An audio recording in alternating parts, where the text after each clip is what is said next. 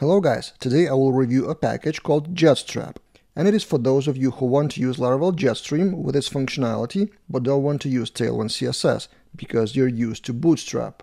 And this package will take the Jetstream resources and switch it to Bootstrap 4. Let's try it out. I have two projects, project.test and project2.test locally on my Laravel Valet configured domains, and both of them are Jetstream. So if you click register, you see Jetstream powered form, and if you register, it is typical dashboard and typical profile form. Now in project 2, I will install Jetstrap. Here's how it works.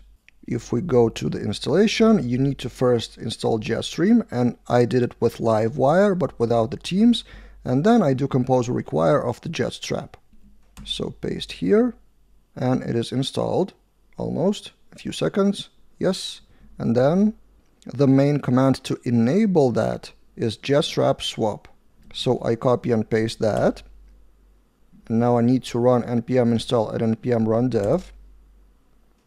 Okay, it is successful, and now let's refresh our project2.test. So this one, refresh. And as you can see, it's really similar in structure but looks differently. And if we take a look at view source, the app CSS has Bootstrap 4.6. Let me zoom it in a bit. Bootstrap version 4.6. And if I try to register, the form looks a bit differently. I use fake filler Chrome extension. Dashboard looks kind of the same, but more like squares, less rounded corners, and more Bootstrap look and feel.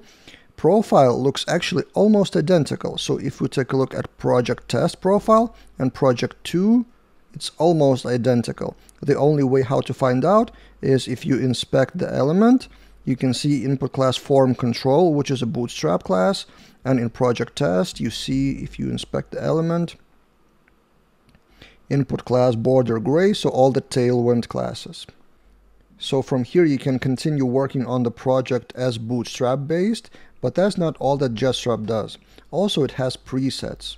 So here Jetstrap has two themes, Core UI and Admin LTE, which you can install as themes. It won't generate the full dashboard of those themes, but it will use the styling of them. So we need to copy that into App Service Provider.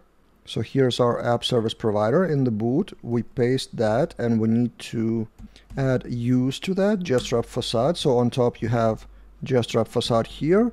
And then you can use the theme in CDN way, for example. So in core UI documentation of the theme, the most straightforward way to use the styling of that theme is just get that from CDN.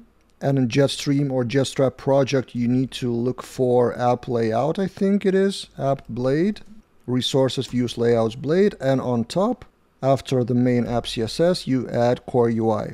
And now let's take a look how it looks. We refresh the page. And notice a visual difference.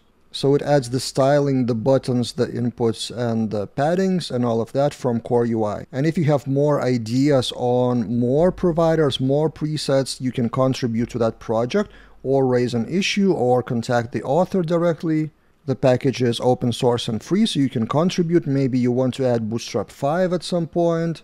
But just as a general switch starting point from Jetstream into Bootstrap, if you prefer Bootstrap, this is a great package. If you want more reviews or Laravel tips like this one, subscribe to the channel. And also you can support me and my channel financially by doing one of three things. It used to be two things, but now it's three with the new launch. So quick admin panel generator for Laravel admin panels, which actually includes Core UI and Admin LTE as well. Second way is enrolling in one of my courses at laraveldaily.teachable.com. And third new way is purchasing my Livewire components kit at livewirekit.com. See you guys in other videos.